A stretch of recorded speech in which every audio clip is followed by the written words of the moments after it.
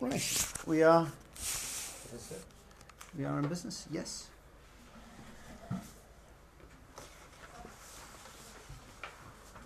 Hi, Stefan. We are on page. Well, let's pick it up. Pick it up at the top of Kuf Nun Chet, in the middle of chapter 11, Midrash 2.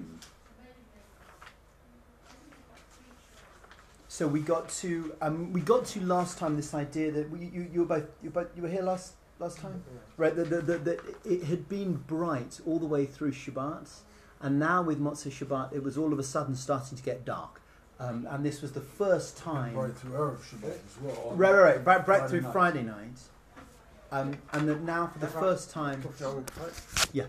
That's right. Okay, thank you. Yeah, and now for the first time on Saturday night, it was starting to get dark on Adam and Eve. So we're slightly picking up in the middle of a sentence, but it's just complicated to kind of plot it anywhere else. So let's just pick it up the first two words at the top of Kuf Nun Chet. Shishkai Chama. Lester, do you want to read? B'motzei Shabbat hitchil hachosha. On Saturday night. Sorry, Shishkai Chama b'motzei Shabbat. Oh, you want me to? Okay. Yeah. As the sun set on Saturday night, Shabbat night, the darkness began. Hinhil hachoshech. Mamashmesh. End of sentence. Right? So shamash means, particularly in the terms of light, the shamash on the. Did we talk about this last time? So mishamash means use, or available, or here probably best translated as kind of became prevalent. So the word shamash, which I always misunderstood, right? I always thought that the point of the shamash was to use the shamash to light the other candles. That's not actually what the shamash is. The shamash is permissible light from that area, so that you don't have to kind of walk around going, I'm not using the light from the Chanukiah. In that case, must the shamash on Hanukkah be attached to the menorah? Could it be just a candle? We can have a light bulb. Yeah. I mean, that's the shamash. Yeah. Right. And you don't need, hi Joe, you don't need the shamash to actually light the other candles. It's just a source of light. I did talk about this last time, right? Because one of the things that happens is if you do use one of these cheap little candles to light all 8 candles, by the time you finish doing this, your shamash is now down here and it doesn't last the requisite 45 minutes, God forbid. What we're going to be studying in Talmud tomorrow is whether you're allowed to use the shamash to light the other candles. Because that's the reverse. There's a machlokas there as well. Good. Monica, sorry, just bear with me just 1 second. Monica, hi. We are most of the way through 11.2. If you're following in the book that we've got, it's Shishakach Chama b'motzei Shabbat hinchila choshech mishamesh. So and now we have what Adam began to feel, the very top line of Kuf Nun Chet. What Adam felt about this. Okay. Vavar v'nit yarei Adam harishon, and the first man was frightened. Good. Frightened himself, since it's and Yirar is kind of interesting, right? It's just it's not pachad, it's not chared, it's kind of awed. Trembled. Yeah, just feel right, tremble. There's some sense that he's up against it now. Shnei Amar, and he's quoting a verse from Tehillim, Omar ach koshech yishufein v'layla or ba'adein. Yeah, now this has been badly. If I was in charge of producing, Brian, there's a little handout here. If I was in charge of editing this, I would say V'omer ach choshech yishufeini. Pause. End of quote. It's entirely wrong that the rest of that quote has been brought in, as we will see later. And he said, "Oi," right? Ach, but, or wow, or problematic, or emphatic. Choshech shofef. I mean, it's also a word that's used for sort of drowning, right? The darkness is enveloping me. So what Adam thinks, and why might he think this, is that he's going to be kind of drowned by darkness, and fully destroyed, murdered, dead by darkness. Why might Adam think such a thing? He's never seen darkness before. Right, but why might he think that he's due to die? He's been told. He's been... Much, right? Right. God said, when you take the fruit, much, you're going to die. So the first thing that he notices this is it. Is that it gets dark. Up. It's like one of those people who thinks that they've been poisoned, and then they start feeling like, so he sort of, right, that's the thing that scared him. Good. Oto shekatuv. Oto shekatuv bo hu yishuv chorosh v'atar teshufenu arkei. This is God's words to the snake. Good. Right. Oto shekatuv bo. So the thing about it was written. You will. He will tread on your head, but you will shofef. Right. Shuf. So it's that root shofeni. Right. It's the same. Can you see? It's the same word that we just had. That you will bite his ankle. It has ba lehistavegli has come to lehistaveg. Literally means to zug ben zug, right? But zug is a pair, but lehistaveg means to fight. So Oto, the one about whom it was written, he'll tread on your head, but you'll bite his ankle, has come to fight me. So it's gone dark. What does Adam think is about to happen to him? Snake's going to take it. The snake's going to bite him and kill him, right? I think this is brilliant midrash, and just look at that play with shof and shof, pulling together this verse from Psalm 139 right back to this thing which in your mind is bite, right? I mean, it's not engulf or envelop or drown, even if that's what it grammatically means. It's a really good piece of midrash that the snake's going to come and bite me in the dark. Masa HaKadosh Baruch Hu. What did God do then? Zimem lo shnei ra'afim v'hikishan ze lazeh. Yeah, I mean, led him towards, right? So we would usually translate a zimun as an invitation, right? As in Chavarain Varech, right? But here, I just think you just need to go idiomatic on it. It must mean, brought him or joined him. Two stones, or pebbles. And he Against to each other. Hit them to each other. Yeah, and what happens when you... make light, you mean? Spark.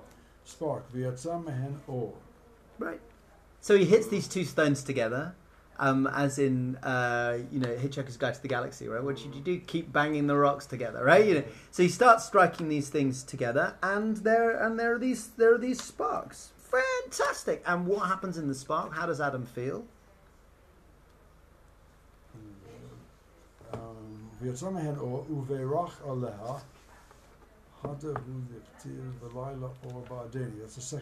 that's the second half of the verse. Now we're ready for the second half of the verse.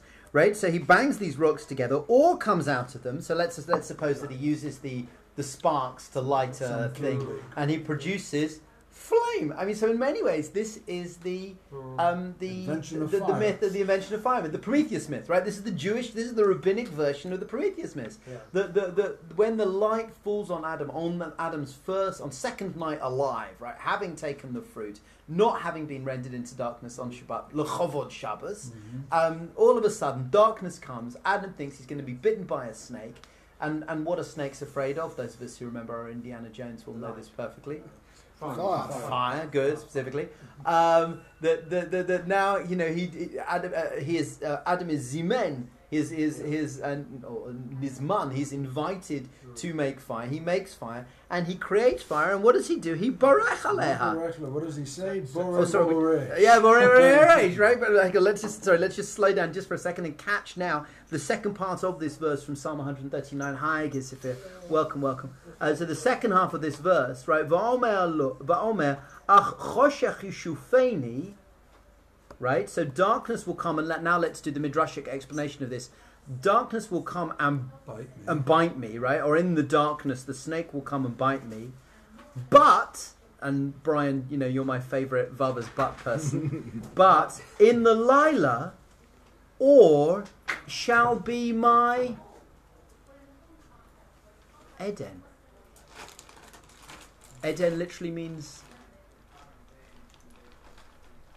Eden? Gan Eden, Gan pleasure.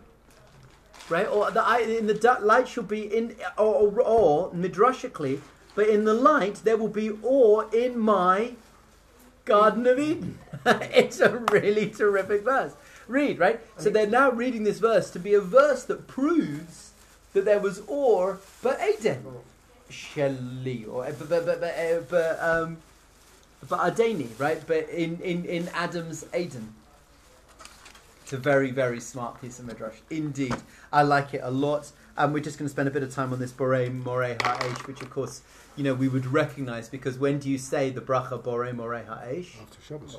After Shabbos. So actually, one of the things that we're doing when we say Borei Morei Ha'esh, Havdalah after Shabbos, is we are kind of revisiting that sense of the emergence from the Yira, from the fear of the darkness of that first Shabbat, leaving.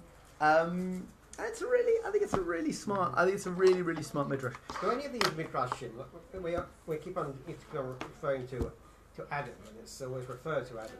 Does Eve get poor old Eve? Yeah. We'd give us some time. I mean, in some ways, we've leapt slightly forwards, right? Because what we're now dealing with is the moment of the end of the first Shabbat, because we're here, because we've just gone through Vayachulu, right?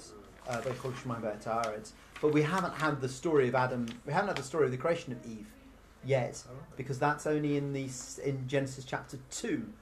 In Genesis chapter 1, God creates a single Adam, du partsufim. Do you remember that? We had that two Zachar and Nekiva, with both genders kind of a part of that first Adam. The first Adam is not masculine. The first Adam is Zachar and Nekiva, right? No, not androgynous. Both, right? Both. Right? Sorry, I'm not quite. I think androgynous is no specific sexuality. The first Adam is both. Yeah. So I just think a really smart piece of midrash. Hi, welcome. We are Mabirech, right? So let's just would you just come back just three lines, 3 words less to Mabirech. Maberech Aleha Borei Ma'orei Ha'esh. So he added the first man, when he saw the spark and the light and the fire, he made the blessing of Borei Ma'orei Ha'esh. Good. Atjek Shmuel, the Amar Shmuel. So we have a drasha from Shmuel. Mipnei Mam Bevorchen Al Ha'or B'Motzei Shabbat. The Amar sorry. Shmuel has the drasha. Why do we bless Al light B'Motzei Shabbat? Mipnei Shehi Techilat Briata. So because this was the first instance of the creation of fire. Is that it? Good. Right? So so Shmuel says, why do we bless Borei Morei Ha'esh? Because we are commemorating the creation of fire. Rav Huna b'shem Rav Rabbi Abahu b'shem Rabbi Yochanan Amar. Af, these people all said, Af Motzei Yom HaKippurim Mevorchin Alav. We know that we also, at the end of Yom Kippur, we do, we make Havdalah, and we make especially Borei Meorei Ha'esh, Mipnei Sheshavat Ha'or Kol Oto Hayom. That on Yom Kippur, the light rested. I'm not quite sure. Yeah, the light had the whole day off. All right. So I mean, there are a couple of things that are sort of swimming around here. One is usually the Havdalah that you do at the end of a festival, you don't make a blessing over the candle, right? So because you're using a lighted candle. No. Because according to Shmuel, because the blessing Borei Morei Ha'esh is a Saturday night blessing. It's not an end of not working day. It's not an end of a yontif. It only works when you're kind of calling the anniversary, not anniversary, the weekiversary of the creation of light. But on Yom Kippur, there is another reason why we say Borei Morei Ha'esh, because the light is Shabbat for the whole day. Light has the day off. Yeah, I mean, I you know what, I don't know the midrash on this. I do remember looking something up. I want to just take a flying guess that the world is illuminated on Yom Kippur by the power of Jewish prayer rather than. It says the here, sunny i.e., no fire was lit on that day. But I don't know where they get that from. Yeah, well, that's not. I mean, that doesn't necessarily. There is a very interesting argument between Hillel and Shammai as to the order of the blessing on Havdalah. When Shammai thinks that you say the blessing on the flame first, and Hillel says the blessing on the flame last. Of course, we're Kahillel, we go last. But the reason why Shammai says that you say first is because you lit a big candle to keep your life bright at the beginning of Shabbat, and it's lasted from sundown all the way through to stars out. It's lasted 25 hours. Say the bracha on it quick before it goes out. Hillel, and of course Hillel is poor, right? Hillel is so poor he can't afford to study. Hillel has not wasted a candle burning that way. So there's darkness. So Hillel's candle, if he lit a candle from sundown into, let's say, 10, 11 o'clock at night, that's then gone out. So you need a new candle. So therefore it goes later. So there's a whole thing about lighting and Havdalah candles. I said which is, but it's missing. Anytime I read Jewish, like the Hebrew, it's rather represented with or, but in our ancient Hebrew language is like my name, Chawe Ho thing, which is umbrella or anything that covers us, like light, the presence of God. I remember before I turned to come here, I said, oh my God, I've left my umbrella. Because back home, we were taught ancient Israel, I said, Akatawia covers you. Cover your umbrella. Yeah. Always good.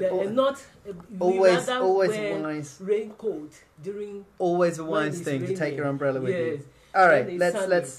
I was just thinking let's, about all that. So when I entered, I said, "My God, I've missed few." But that's why, yes, Okay. I was just talking about the thinking about the All right. So, this is again Vayvarech Elohim et Yom Hashvi'i. So we've got that God blessed the seventh day.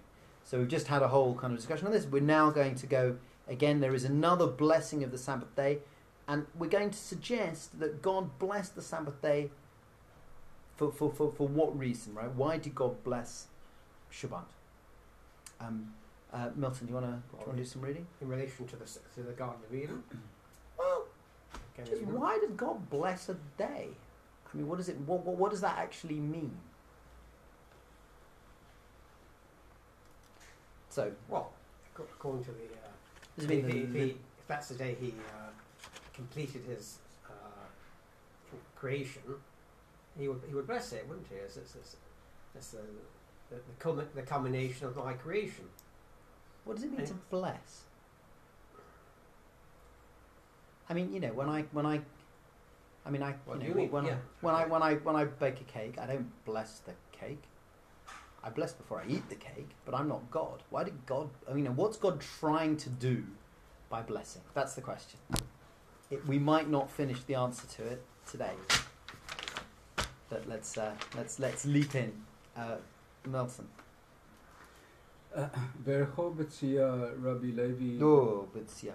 I'm just Yitzia means exit, right? It means going out. Yep, you know, you could see it. You know, the fire exit signs. But what this means, and you'll just have to take it from me, and it will be the gift that keeps giving. It means when you pay out money on Shabbat, if you spend money to do Shabbat, God blesses you with getting your money back. Right? So this is about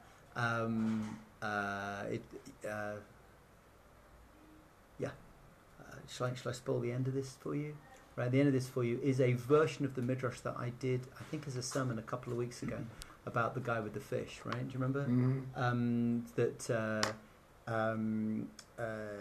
In the Talmud, it's the story of Yosef Machoved Shabbos. There's a rich man, and he sells all the money that he has, and he buys a jewel, and he puts the jewel inside his hat, but the wind blows the hat off, and the hat falls into the water, and the fish eats the jewel, and nobody wants to buy the fish because it's been brought out of the water too late in the day. It's too close to Friday afternoon, the market's all shut, but they go and they sell it to Yosef and Machoved Shabbos, Joseph, who honors Shabbat, because he'll always buy anything for the sake of Shabbos. They sell him this dodgy fish. He cuts it open, and the jewel's inside, right? So that if you go big on Shabbat goes big back to you. I know the question was not directed to me; it was directed to Brian. But can I just say that, in addition to that, in our language, ancient Hebrew language, Saturday we call it On. We call Saturday On. Those of us who were born on Shabbat, because I remember Angela was talking to me and she asked me something. She said her birthday, and I said, "Oh, Angela, yes, I was born on Shabbat. I was born on On." Yes, that's really lovely. You know what? We can't be. I'm just going to say that. That's why God blessed it to be a cover. To be blessed as a cover. That's beautiful. Okay, let's bring. Hi, you're right. You mean? Yeah. Sorry, I've been round the world. That's all right. The Hammersmith City line doesn't go to Baker Street now. Yeah, I know. Far, I didn't realise. That's too much. Keen. Yeah, well, thank you for fighting your way through. Yeah, listen, we should just dedicate our learning today to those who are mourning and in terrible loss and pain after that awful disaster on Saturday. On Saturday, Thursday, right? Thursday. All right, so Bereishit b'yitzia. So the God blesses you, blesses the Shabbat, particularly if you have spent out money, you're going to get it back. Where does that come from? The word Yitzia? It kind of doesn't, right? I mean, what am I doing? What am I doing? Yeah, it's Yitzia. It's going out of your pocket. So I'm just looking down. Can you see the commentary? Right, Shemotzi Adam Mamon lechovad haShabbat. HaKadosh Baruch Hu mashlim lo chesrono. Right, that if he pays out money for the sake of honouring the Sabbath, the Holy Blessed One, shalems him, fills him back up for what he has lost. Okay. I'll have that, Milton. Got it. Milton, with you. That's all right. That'll be good. A little bit of humidity in there. We don't have enough. No, we're not sure of humidity. Yeah, that's right. Rabbi Levi b'shem Rabbi Yosef Rabbi Chanina Amar kol yom sheyesh bo chesron ketiv bo baracha ve'eino chesed chaser klum. All right. Pause. So Rabbi Levi b'shem Rabbi Yosef Rabbi Chanina, they said kol yom, every day, sheyesh bo chasem, something chaser. Every day there is something missing. Kativ bo bracha. There is written a blessing. Right, where it says Baruch Barech, right? God blesses. We could sit there and go through all the days when God actually says on a day Barech, right? So that any day when there is a bracha, and when there is something missing, on that day there's a bracha, but eino chaser klum. Nothing's missing. Nothing's missing. And the minute that God says bracha, eino chaser klum, nothing is gone at all. So, for example, which day are we going to have a look at? The fifth day. Good. Chamishi nivru ofot v'dagim uvnei adam shochatin shofot. Ofot. Sorry, ofot. Ofot ve'ochlim v'tzadim dagim ve'ochlim v'ktiv bo bracha ve'eno chaser. One more word. Chaser klum. Good. All right. So on the fifth day, bara in the passive. So were bara was created. Good. Ofot and dagim. Ofot. Birds. Good. Yeah, and dug. Fish. And bnei adam. And man. And they. So no. Sorry. And what does bnei adam do? Bnei adam. Sorry. Bnei adam shochatin. Shochet. Killed. Right. Shochet's the off. The bird. Bless you. And Ve'ochlin and eats. ate it. Right. And then he tzadim the dagim ve'ochlin. Fished. Yes, yeah, good. Hunts the fish, right? It literally hunts, but catches the fish and eats them. Good. And what does it say about the fifth day? Kativ ba bracha. And it was written there, blessing. Yep. And nothing was missing. Yeah. I mean, I think the way to understand this, I have to say, what I think it's saying is that you might have thought that if you were to go around, Vaychul Hashmayim v'ha'aretz, right? Everything was made. and you went and you took some fish out the sea and you took some birds, there would be no more birds left in the world. Or fewer anyway. Or fewer anyway. You know, fortunately, it says about such a day that there is a bracha on such a day, and the bracha is the gift that keeps on giving, which means since God has put a bracha into play on Yom HaChamishi, Eino chaser klum. There are no fewer fish in the sea, despite the fact we have fished them. Now I understand that the Marine Stewardship. I understand that the Marine overfishing hard in the North Sea. I think the Marine Stewardship Council would have words to say about that. Don't tell the negotiators. Right. But that's as it were the pshat of the midrash. B'shishi nivra Adam uvehema uvnei Adam shochatin behema ve'ochlin uvnei Adam meitim v'ketiv bo bracha ve'eino chesed klum. Chaser klum. Good. On the sixth day, Yep. Nivra Adam Nivra? Yep. The passive of bara. Created. Were created. Were created. Adam or behema. Man, Adam, Behema, And behema. an animal. Yeah. So I think, you say, yeah. Uvnei Adam, and man killed the animals and ate them. Good. Uvnei Adam meitim. What happens to humanity? What happens to all of us at one point? We died. Yeah.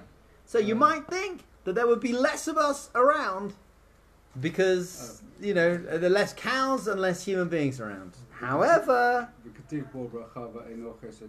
chaser klum.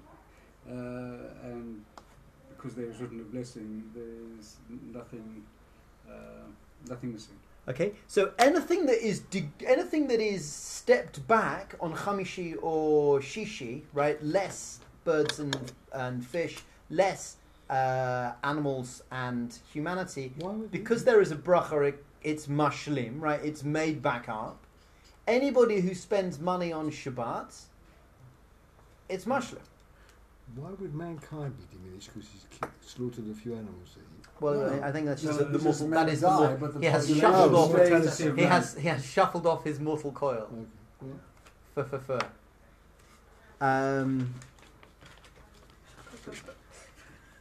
Oh, you put a dagesh in your first do you? Back where I come from, no dagesh in that purpose. B'shvi, yeah, lots of still with you.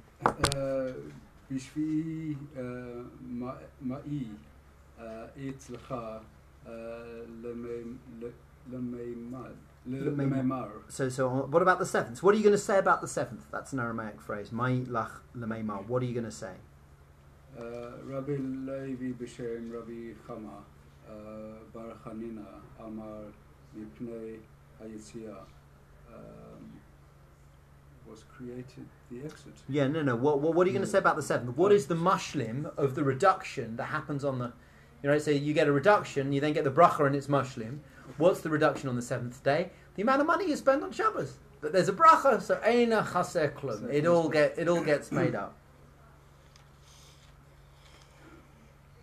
So he's given away the punchline at the first two words of the midrash. Yeah. So yeah, exactly. Well, no. Well, so if you were to do the sort of source criticism of this, what you would suggest is that this midrash was not originally here, right? It's been hauled in, and that last little line is a demonstration where it came from originally. Where is it?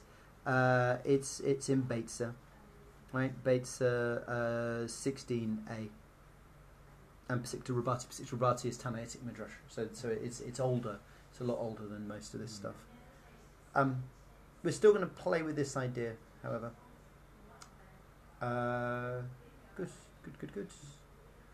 Lester, do you want to do a bit? Shall I do a bit? We've got quite... Well, yeah, Lester, back with you. I'll pick it up. Okay. Rabbi Lazar B'Shem Rabbi Yosef Omar. So basically, the effort you put into Shabbat, you'll get back. It's more than money. The money you spend on it. Don't worry about putting on a decent spread for Shabbos. I mean, we'll see. You're laying out money, but you'll get it back. You'll get it back. God will. Tell the case for that. Only works halfway for me. Okay, Rabbi Lazar in the name of Rabbi Yossi said, Mipnei istenisim beracho. Okay, so why did you... What is istenisim? One of these really interesting halachic words. So I've given you the jastro... is it jastro bonus? No chance of jastro bonus. Feeble health, delicate and fastidious in diet.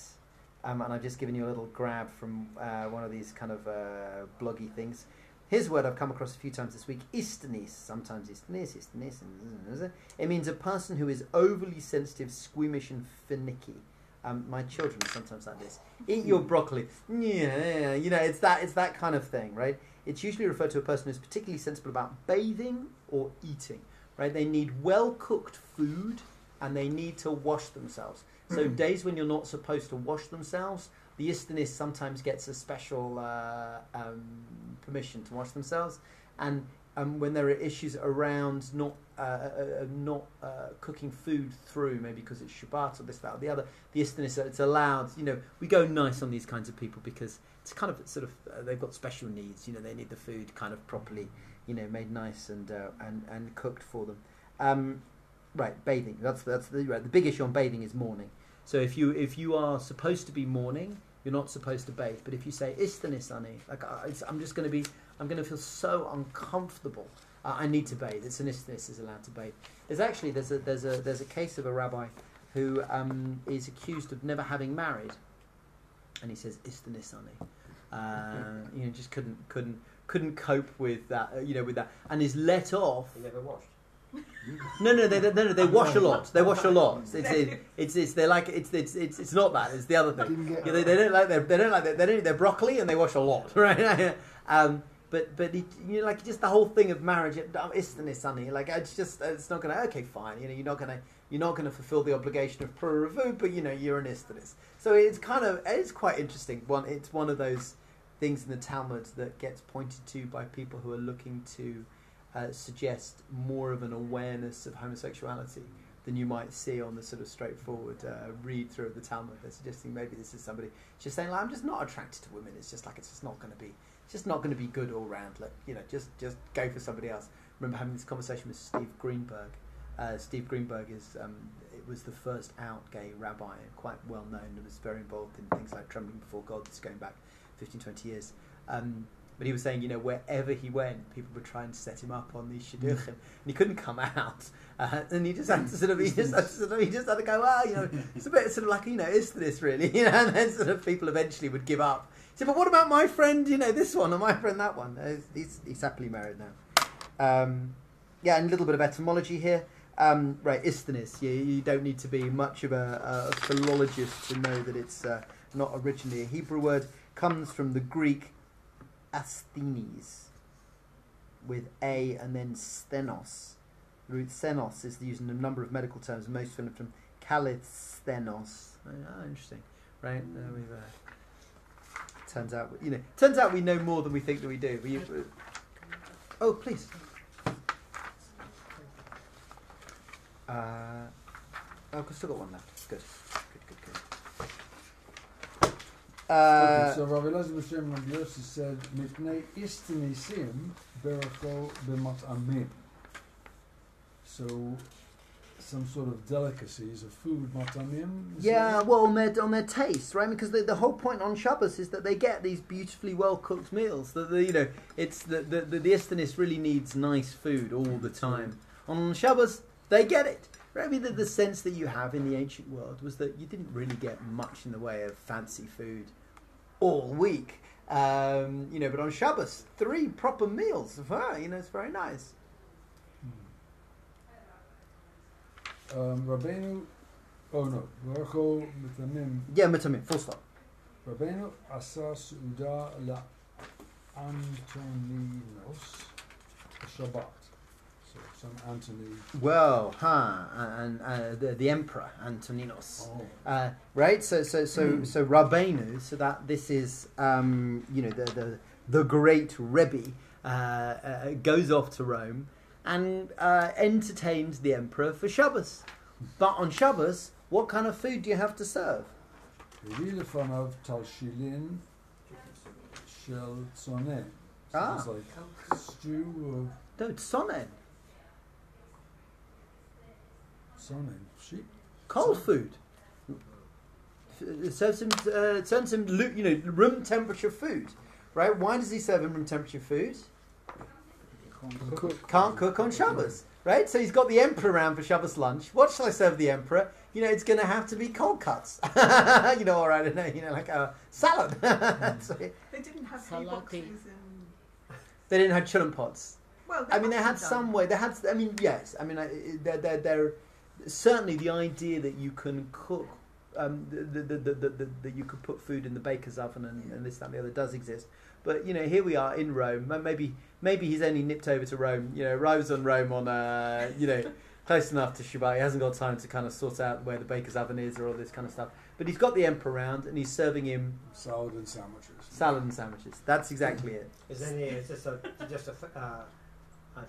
it based on any facts? This It's absolutely not based on any facts whatsoever, right? This is midrash. But it's right. But it is. It's based on the idea that the rabbis were very important people in the eyes of the Romans. And there are a number of rabbi meets Roman emperor midrashim. The most famous of which is the Rabbi Yochanan ben Zakkai, when he kind of goes in to see Vespasian and says, "Hail, emperor!" And he goes, "I'm not an emperor. I'm going to kill you because you're calling me an emperor when I'm not an emperor." And the messenger arrives. He goes, "The 3 guys previously in line to the throne are all dead. You're now emperor." That's sort of Monty Python-esque, really. Oh well, you can have whatever you want. Okay, I'll have. Yeah. Okay, V'orev lo asa lo suda b'chol. So Berev lo, how did he feel about his salad and sandwiches? Erev. He liked them. Liked him. Cold fried fish. Cold. We can discuss exactly the menu at another time. Yes. Asa lo suda b'chol, hevi lefanav tashilin rotchin. So we also made another meal for the emperor On Chol. midweek, and he brought some cooked foods. I guess they were hot. Hot food, right? He's coming nipping round. Got the emperor round on Thursday. I know. Let's give him some stew. Nice hot stew, because you got the emperor coming round. You give him hot food. Omalo otan arvuli yotzer ma'ela. So the emperor said, "I'd like the cold cuts better than the hot stew." Yes. I suppose. If there is any fact to this whatsoever, there is that idea. It's like you kind of bet the Queen fancies salad and sandwiches every now and again, rather than this sort of fruity kind of with the frill and the thing. And any time that she ever goes anywhere, everybody wants to pull on the kind of the Houda cuisine. And you suspect salad and cold cuts would be fine. Anyhow, this is the story here. The emperor's just said, "I like the cold stuff more than I like the hot stuff." Okay, Amalo. Tevel echad hein chaserin. So the stuff I cooked for you on Thursday, there is a tevel, which is chaser. There is an ingredient. There's a spice which is missing. Now, who said this? The rabbi. The rabbi.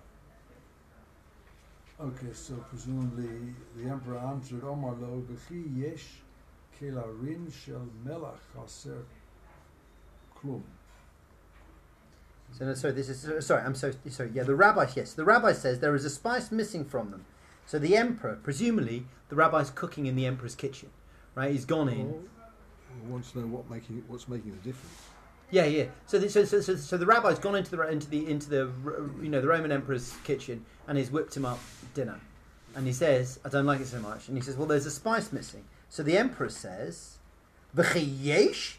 Kelerin shel melech aser klum. Is it possible that the emperor's kitchen could be missing something? Yes. What do you mean? There's a tevel which is missing from this dish that you made me on Thursday. Surely you could find anything you want in my kitchen. Amalo Shabbat hein chasirin. This is what's missing. It's not Shabbat now. Right. Eat lach Shabbat. Eat lach Shabbat. You don't have Shabbos. You know what? I remember sharing this with my mum, who said, "Yeah, it's completely right, because challah on Friday night just tastes completely different from challah on every other day of the week, which is probably true. It's I mean, you know, it's very nice, it's very playful, but yeah, no factual basis whatsoever. Rabbi Yishmael, Rabbi Yossi, I'm not quite sure why that isn't an aleph. It should be an aleph, I'm sure. And if we, the Rabbi Omalo B'nei Bavel b'schus ma hein chayim. B'nei Bavel b'schus ma hein chayim. Why are the residents of Babylon, and what merit are they? Are they alive? Yep. What have they done well? That means that they live. Allows them to thrive. Yeah. Perfect. Omar lo b'schut haTorah, because of the zechut, I don't know how you translate zechut. Everyone knows merit. What zechut is. Merit. Although let's just sort of acknowledge, you just slipped slightly into the Ashkenazis there, the zechus. Yeah. Okay. Uvnei Eretz Yisrael b'schut ma.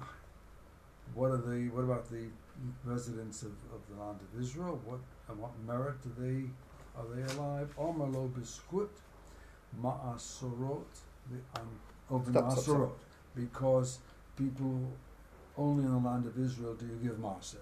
They tithe, right? They tithe, and that gives them the zchut to live.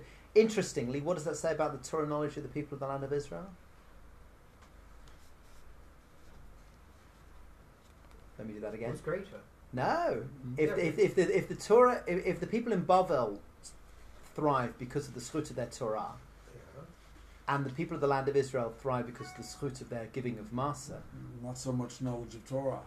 That's I think this is one of these little polemicy kind of digs. I mean, it's interesting because I'm sure this is drafted in from somewhere else, but I mean, you know, the Genesis Rabbah, Bereishit Rabbah is usually thought to be Palestinian, Eretz Yisraeli. This doesn't seem that way, right? It seems that this is very much that the Bnei Bavel are the real lamdanim. They're the real learners. V'anshei chutz ha'aretz b'schut ma. So the people who presumably live neither in Israel nor in Babylon. Yep. Yes, that's exactly right. Right. I mean, this has to be Babylonian midrash, right? I mean, when chutz la'aretz means outside of Bavel and Israel, right? I mean, that's just really. I think that's kind of quite unusual. I'm not sure I've ever seen that usage before. Most of the midrashim originate from the Babylonian. No. Yeah. Oh, so it's the other way Yes, around. I mean there is quite a lot of Agada in the Babylonian Talmud, but the systematic going through of a text, verse by verse by verse by verse, played bigger in Eretz Yisrael than it did in Bavel. Yeah. I mean, but this would have been written by somebody. I think this has to be somebody in Bavel. I think this has to be somebody in Bavel. Amar lo b'schut shehein mechabdin et hashabbatot v'yamim tovim.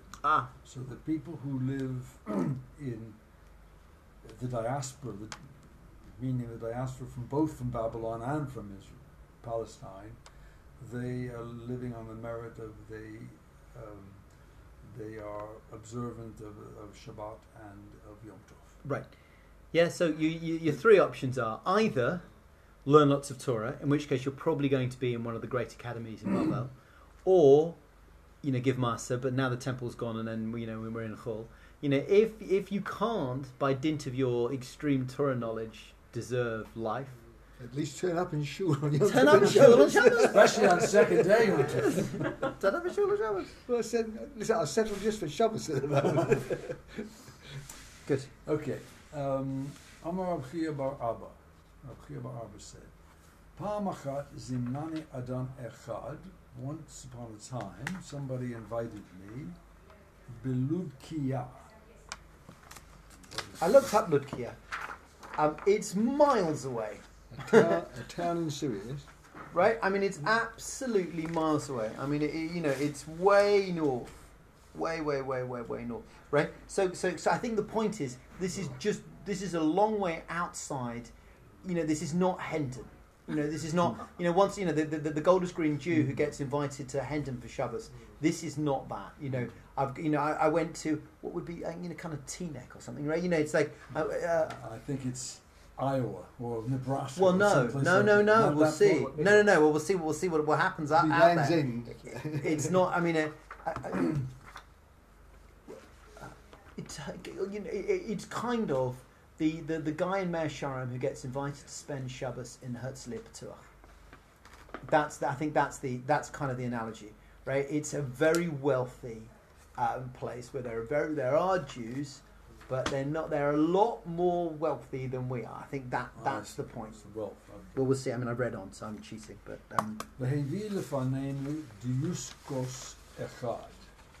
We've done discus before. It's a discus, right? It's a platter, right? It's a tray. Let's like this. So they bring forth this great big disc. Ta'un biyud vav motot, I guess, filled with 16. Well, it's resting on yud vav. 16, yes. Sorry, yeah. But why we don't usually use yud vav nowadays? No, we don't usually use yud vav. Sorry, I was so clear that it was tet vav that I tried to correct you, but it does indeed say yud vav. Interesting, and I don't know why yud vav. Okay, never mind. It's resting on these 16 staves, or like in other words, it was a very, very big platter. It is a big platter. Uvo mikol mashin Bereishit yemei Bereishit. And on this huge platter, all sorts of delicacies of things which were created in the 6 days of creation. Right. So, what do they cook for Shabbos? This massive, great big platter of all of creation that are there. Right. There's a little waterfall thing going on in one corner, and they've built a little orchard, and this, that, the other. Sun and the moon. Sun and the moon. Made out of cheese. Or I don't know. Let's assume it's meat. I don't know. Who knows? Right. It's a big platter. Wait, you ain't seen nothing yet. B'tinuk echad haya yoshev be'emtza ito, and a baby or a young child was sitting in the middle of the platter. Yeah, just keep going. V'haya machriz v'omer, and he would shout out or announce or Ladonai ha'aretz umloa tevel v'yoshvei. So Ladonai ha'aretz umloa. Psalm that we sing on Sundays. Just translate it here. To God is the earth and all that is filled in it, tevel, and all of its inhabitants. Right. Yeah. So it's just so Friday night dinner. It's kind of almost like the kind of the processing in of the haggis, kind of a Rabbi. I don't know. I'm looking at you. Leicester, but Kirschenbaum. But right, but the Rabbi. In comes this thing, and there's this little kid sitting there going, and everybody, and it's this sort of huge kind of Choved Shabbos thing, right? I think that's the point. They've gone big on honouring the Shabbat by kind of sort of trying to do a sort of a microcosm of creation.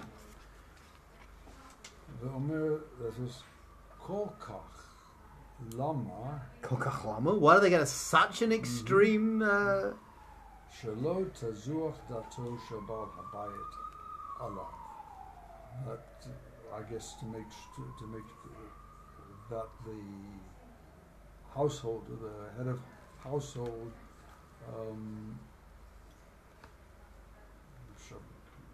he doesn't want to kind of conceal his worth, right? He doesn't. So he's got a lot of money. If you've got it, flaunt If you've got it, spend it on Shabbos, right? I think that would be the polite way of saying it. Omartilo b'ni, I said to him, my son. This is the rabbi now talking to this obviously wealthy householder. Where did you come? What was the merit which allowed you to have all of this kavod, all of this wealth? Omar li tabach hayiti. I used to be a butcher. And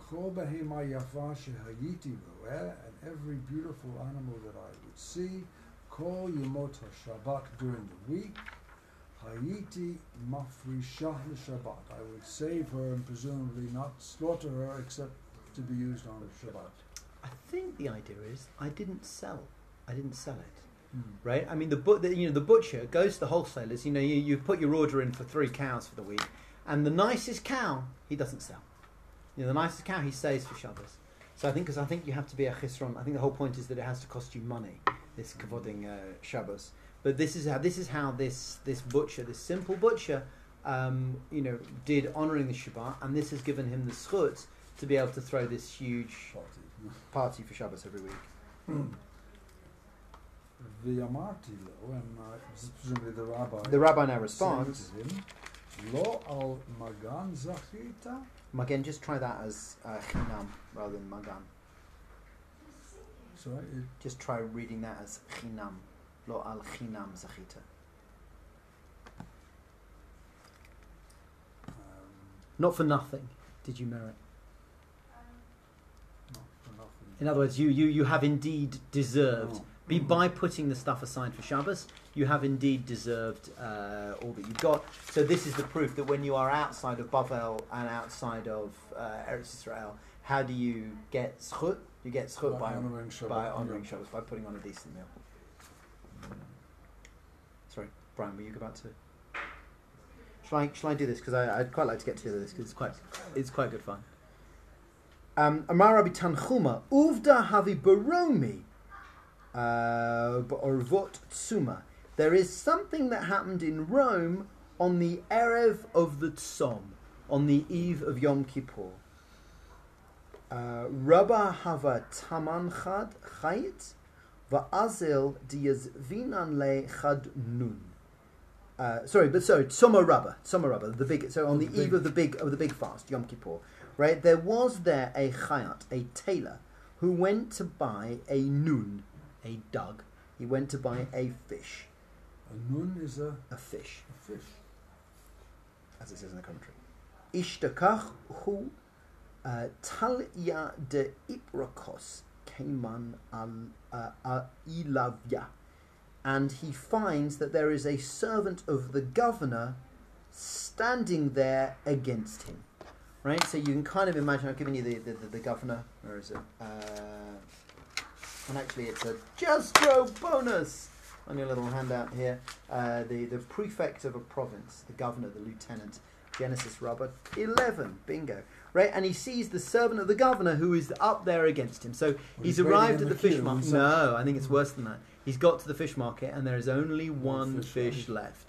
And it's him against the servant of the governor of the town. At this point, the chayat ought to be worried. Hava hadain masik le betimi, v'hadain masik le betimi. Ad dematya le yud bet dinar.